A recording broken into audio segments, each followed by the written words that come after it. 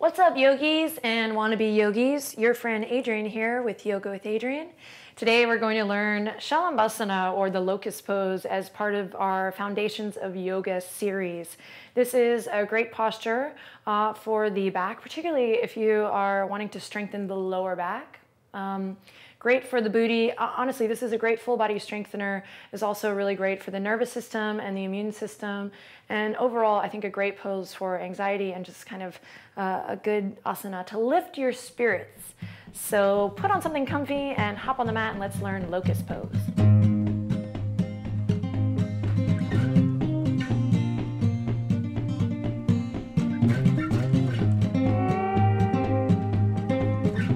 So to begin, we're going to come on to the belly. Oh, yeah. Taking a second to draw the palms underneath the shoulders here. And draw the toes or the heels in line with the hip points. Great, then I'm going to take a second to loop the shoulders here, forward, up, and back. And imagine my elbows that are hugging into my side body are like little grasshopper legs, right? Locusts. Ah, grasshopper. Little grasshopper legs are pulling back. Can you tell I come from a kids yoga background? Ah, that's good for all of us though.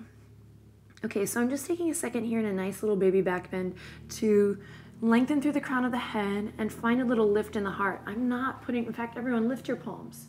Foundations of yoga, find your foundation. So I'm not putting a bunch of weight into the palms here, but I'm just checking in. Couple of action points. Press into the tops of the feet, press into the pubic bone, so pelvis to the earth. Draw the shoulders away from the ears, and then we already talked about elbows hugging in and drawing back. So one more breath here. Great, last point of action here. I'm going to press into the tops of the feet and try to lift the legs. So I'm pressing into the pelvis, lifting the legs. So just kind of connecting, checking in with that activity. And then exhale, release. We'll come onto the right ear here, right ear here, and just rest. Great. Now for a locust variation. So I'm going to send the fingertips back, palms face down. So eventually we'll get to palms face up, but I'm going to lift the chin, lift the heart.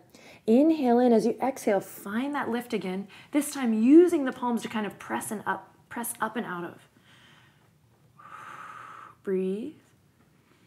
Now inhale in again, and on your next exhale, let the legs lift up. Now press into your foundation. Find that energy between the inner thighs as if we're hugging them together, but I'm still keeping my heels in line with the hip points for now.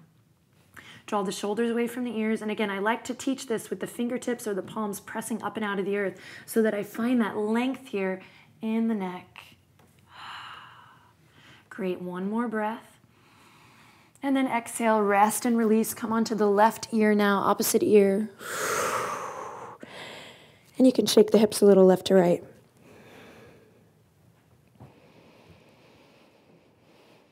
Beautiful. Inhale, bring it back to center. Press into the pubic bone, so pelvis to the earth. Now, I'm not clenching in the buttocks here, so that's why I like pressing into the pelvis, because when we just clench the buttocks and then we try to lift this, not good for the lower back.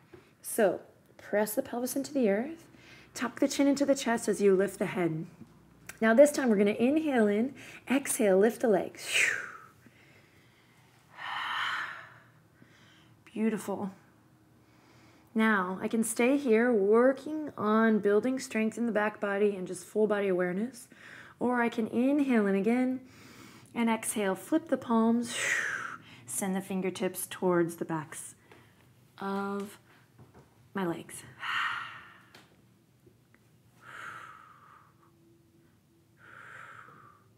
Breathing here, spread the fingertips, spread the toes, and then exhale, release, right ear to the earth. Ah, relax, shake the hips a little left to right.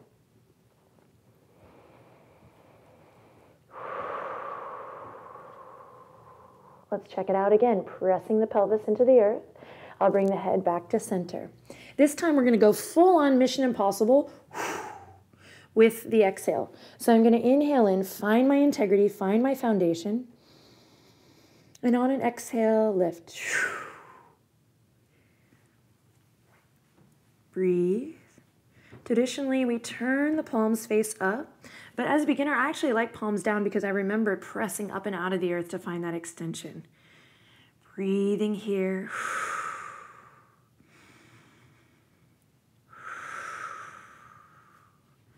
And on an exhale, we release left ear to the earth.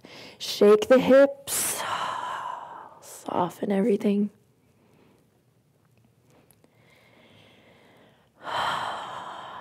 And one more little variation for fun to close it out. So we press the pelvis in, press into the tops of the feet, lift the head. This time I'm going to inhale in, exhale, lift the legs. And then I'm going to crawl my fingertips behind the ears and reach the arms forward as I hover. Inhale, lift and lengthen. And exhale. Inhale. And exhale. Spread the fingertips and toes, pressing into the pelvis. One more breath. We might draw a line with the nose. Just look forward slightly. Careful not to crunch here. And then on an exhale, we release. Palms come underneath the shoulders here, and we counteract. Coming up to all fours, walk the knees in towards the center line. Bring the belly to the thighs. And sink it back into Balasana. 3 to 5 breaths here. Breathing into the back body.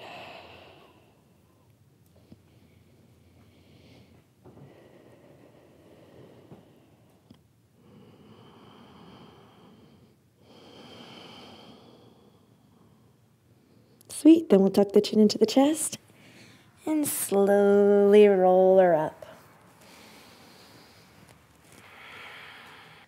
All right, so that was the foundations of Locust Pose or Salabhasana.